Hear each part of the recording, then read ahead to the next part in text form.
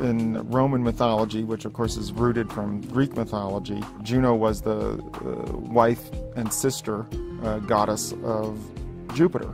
And Jupiter was sort of being naughty with some friends, so he cast a veil of clouds around himself and his friends. But of course Juno was a fairly powerful god herself and used her powers to look right through the clouds and see the true nature of Jupiter and understand what he was really up to. And that's exactly what the Juno spacecraft does for us, is that it goes there with special instruments in a special orbit and uses its powers to see right through Jupiter's clouds and understand its true nature, which is holding these secrets for us about how the solar system formed and where we all came from. Juno spins like a propeller, where the propeller's kind of facing the sun because they're all solar powered.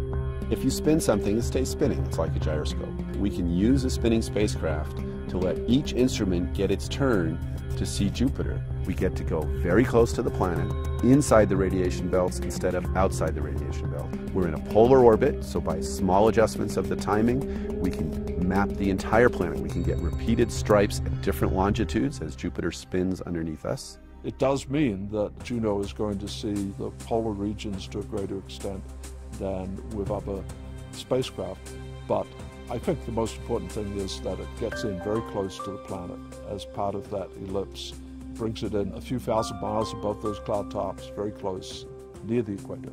We're going to go over the poles of Jupiter. That means we can study the magnetosphere in a different way.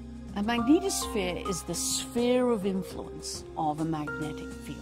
So a planet that has a magnetic field has a magnetosphere when its sphere of influence extends beyond the planet out into space and affects the region around it. The magnetosphere of Jupiter is vast. So if you think of Jupiter being 10 times the size of the Earth, and the magnetosphere is 100 times the size of Jupiter.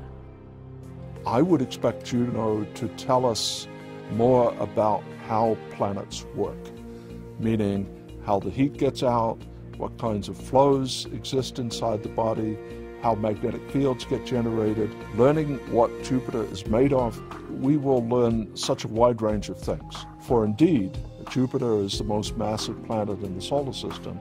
It is the body you want to understand in order to understand the architecture of everything else, including Earth.